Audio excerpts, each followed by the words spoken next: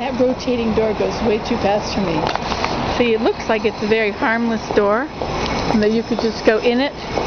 But once you start to go in it, it just goes fast as can be. Here it goes. Boom! And you find that you have to run to keep up with it.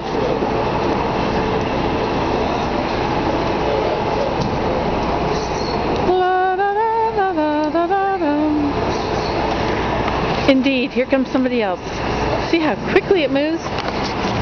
It'll get you in your heels if you're not careful. So this is downtown Ottawa. Here we are. You see? We have big buildings. They're not as high as any other place because Parliament has a tower, and nothing can be higher than the Clock Tower. It's the highest building around.